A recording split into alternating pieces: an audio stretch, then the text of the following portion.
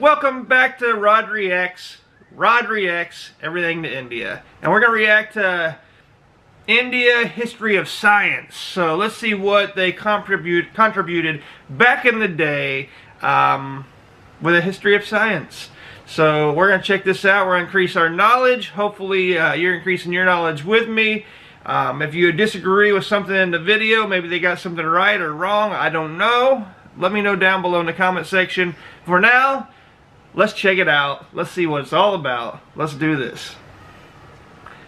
You might have recognized some of the names of the Greek natural philosophers. They were individuals with quirky theories, and we have records about them. But they weren't the only people making knowledge back in the day. Right. India had major urban centers, centralized administrative states, and complicated metaphysical traditions long before the Greeks had anything big. Just goats, which are small, and olive trees, which are bigger than goats, but still small, and a few gods and goddesses doing normal stuff like cheating on each other. In Indian scriptures, thousands of gods and demons made perpetual war, destroying and recreating reality itself. Ancient Indian thinkers didn't give rise to the same natural philosophy as the Greeks. India presents a convenient counterpoint to Greece because knowledge-making in India was inseparable from a long religious tradition sponsored by the state and focused on applications. At the same time, both regions exchanged ideas with each other and with the wider world. Today, we'll dive into a couple of major aspects of Indian natural philosophy, underlying philosophy, and math. And we will talk about everyone's favorite large mammal, the elephant. Alright, let's do this. I'm excited. He's gonna dig deep. Ancient India was home to several schools of thought, including what would become Hinduism, its more austere rivals Buddhism and Jainism, and a super fatalistic faith called Ajivika that isn't around anymore. The most I've never heard of Ajivika. Never heard of that. important Hindu texts were the Vedas. The word Veda literally means knowledge. These sacred texts are passed along orally even today, but they had also been written down for centuries by the time Alexander the Great invaded Western India in 326 BCE. Science He invaded it, but he didn't get in it really. He got pushed back. So I like that part of the history. and religion were entangled in both Greece and India. True, the Greek natural philosophers began to break with a mythological tradition, or at least repurposed it, proposing new ways of thinking about nature. Even so, we could never neatly separate out science from religion. They mutually affect one another. In India, knowledge systems were essentially, well, Vedic. The Vedas were written in a sacred language, Sanskrit, which was standardized around the time of the first Greek natural philosophers. The greatest Sanskrit scholar, Panini, wrote a book on grammar listing almost 4,000 rules. These covered phonetic... 4,000 rules? Panini, that's a lot of rules, buddy. Meter, semantics, etymology, everything about the language and how it should be used. In fact, Panini's theory of how words are formed was so advanced that it was directly studied into the 20th century. So you could say that the first science in India was linguistics. Yes. And this tradition of memorizing the Vedas and trying to understand words eventually led to the study of acoustics and musical tones. But is studying language, which is a very human thing, the same kind of knowledge-making as studying fire or gravity? Yes! Totally. Linguists make hypotheses, take careful observations, and put together testable theories about how languages change. They might be frustrated by the seeming randomness of their subjects, but then again, so are quantum physicists and medical doctors. Some parts of the Vedas concerned math and astronomy, but mostly they concerned gods and rituals. The Vedas taught that the cosmos is clearly ordered, as is human society. What happens in the reality you perceive is the result of a complicated ethical algorithm running in the background, so you have to sacrifice a lot of animals and stay in your social position. Thus, the Vedas functioned not only as a basis for a whole language, but as a way of teaching people how a society should be, a mirror of an orderly cosmos. And so we arrive here at the present year 321 BCE. It's not actually 321, but it was. At one point. At that time, in Greece, Aristotle had been dead for only 1 year. Over in Babylon, in what is now Iraq, Aristotle's former boss, Alexander the Great, had been dead for 2 years. But in eastern India, a young adventurer named Chandragupta Maurya was very much alive. That year, he became emperor of nearly the entire subcontinent. Alexander had... Which is pretty impressive. Emperor of the entire subcontinent. only recently invaded India, wisely choosing not to start a beef with the powerful kingdom of Magadha. When Alexander died, India consisted of a lot of small kingdoms. Maurya, inspired by the model of Alexander and coached by a brilliant older advisor, led a coup in Magadha. From there, Maurya conquered the weaker kingdoms one by one, forging them into a giant powerful state called, wait for it, what name? Did he name it? Who knows? It's the Maurya Empire. The dynasty that Maurya founded lasted from 322 to 180 BCE. It sponsored research into astronomy, hydraulic engineering, and forestry. Chandragupta's grandson, Ashoka, became one of the most powerful and culturally influential rulers of India, as well as a serious convert to Buddhism. I love Ashoka. I love Ashoka's story. I've done a reaction on Ashoka. You should go check it out. But he was very brutal, and then he had a change of heart. It's just a very good story. Not just a story, it's a very good history. He outlawed hunting and other unnecessary acts of violence toward animals, and opened public hospitals and spread Buddhism as far as Athens. When the Buddhist monk Faxian visited India from Jin Dynasty China starting in 399 CE, he favorably compared the two empires. Both were civilized societies where Buddhism could flourish. Increased travel between states brought increased trade in goods as well as ideas. Right. Under the Maurya Empire, more than half of the arable land in ancient India was irrigated, producing 2 harvests a year. That sustained a lot of people and required a lot of planning. Thus, Indian states developed whole government departments to supervise the building and maintenance of irrigation systems. So basically they were engineers. Controlled a vast system of canals and sluices funded by taxes. Breaching a dam was punishable by death. The centralized Maurya Empire, like the Egyptian, Sumerian, and Chinese ones, was a hydraulic state. Its control of water allowed harvests stability, keeping large populations alive. To control nature, the people running these big states needed to know lots of things about the lands, plants, animals, and especially rivers they controlled, and most especially about the people who owed them taxes. First rule of history, nobody ever liked paying taxes. Another key to running a big state in India was the elephant. Training hundreds of war elephants was important to continued military power, so the Maurya created a forestry department because elephants lived in the forests and made the slaying of elephants punishable by, you guessed it, death. Forestry management and regulating land and water would eventually develop into sciences in their own right. The Maurya's administrative or useful science, such as their pioneering work in land management, was not the same as the abstract theorizing of the Greek natural philosophers.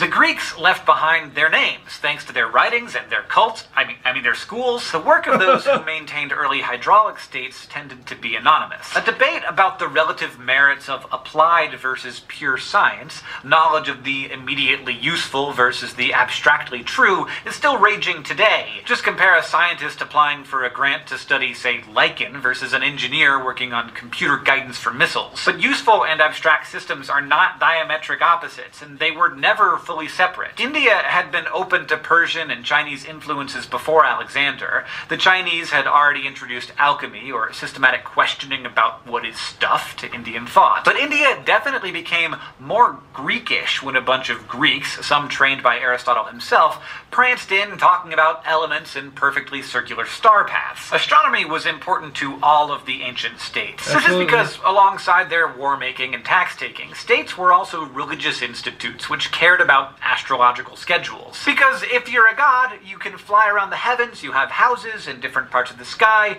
and you want to be worshipped when you're in the right house. In India, as all over the ancient world. And it's weird, you know, some of the temples on the roofs, they have crosses and stuff. They're pointed in certain directions perfectly, so a lot of science into that. So where did that come in? Who did these things? Religion and science were not separate ideas in the way that we might think of them today. Practicing astrology meant carefully observing stars and planets, and thus also practicing astronomy. People who knew a lot about the night sky made up a high-status professional class. These stargazers were part priest, part astronomer, and part mathematician. As astronomers, they divided the solar year into months, crafting calendars to regulate religious ceremonies. They developed a calculation for adding a leap month when necessary to to keep the religious calendar in sync with the solar one. Right. And they investigated the moon's cycles as well as constellations. As mathematicians, they came up with names for very large numbers, such as 10 to the 40th, related to the very long cosmic cycles in Hinduism, Buddhism, and Jainism. In fact, astronomy and related math really took off in ancient India. But let's take a closer look with the thought bubble. During the Gupta Empire, which lasted from 319 to 605 CE, families of professional astronomer mathematicians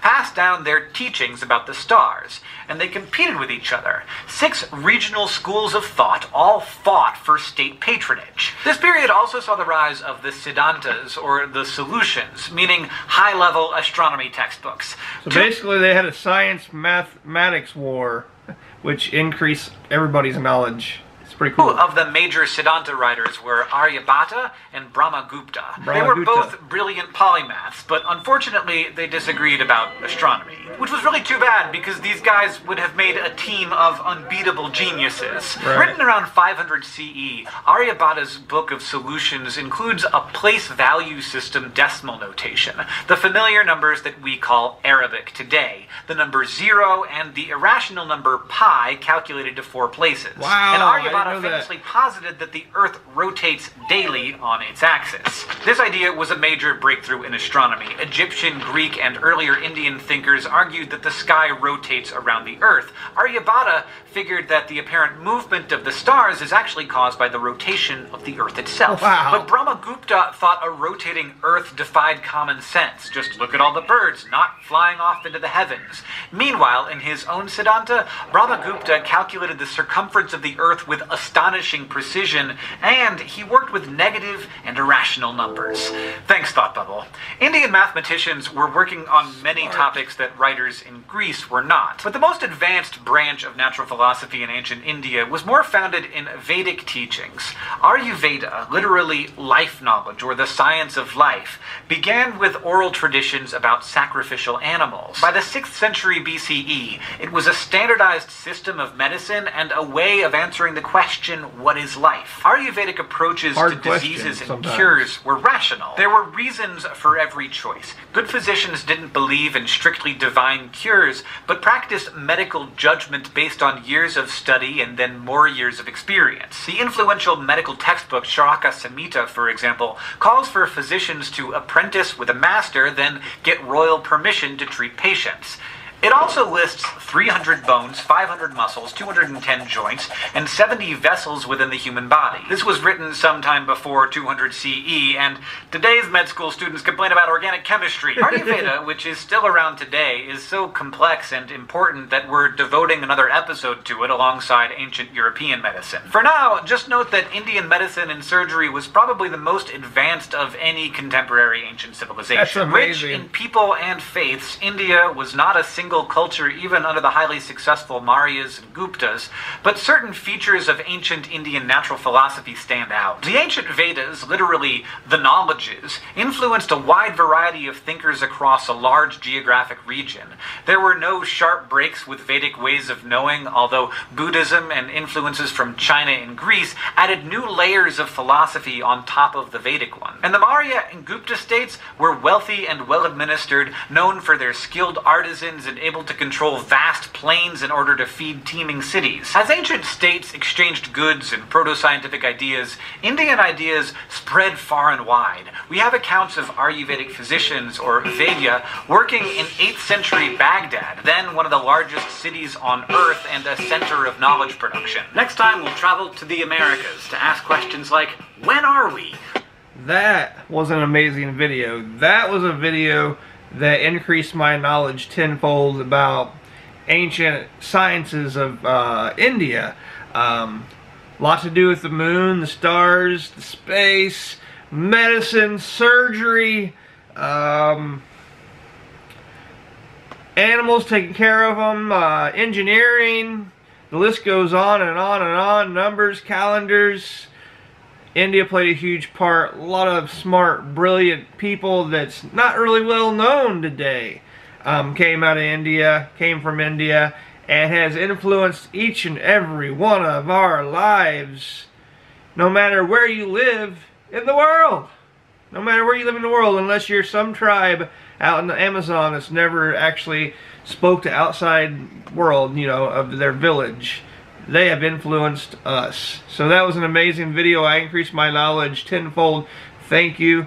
Just go check out Crash Course. Very good channel. But those are my thoughts, feelings. It's just amazing what came out of India, and I had no idea, and maybe you didn't either, or a lot of people don't know. So it's important. It's important to know where things came from so we can learn. Anyway, those are my thoughts. Those are my feelings. What are your thoughts? What are your feelings? Check. If you have any comments to let me know, anything to add about this, comment down below. Let me know what I should react to next, and I'll see you next time. Spread that peace, love, happiness. I'll see ya.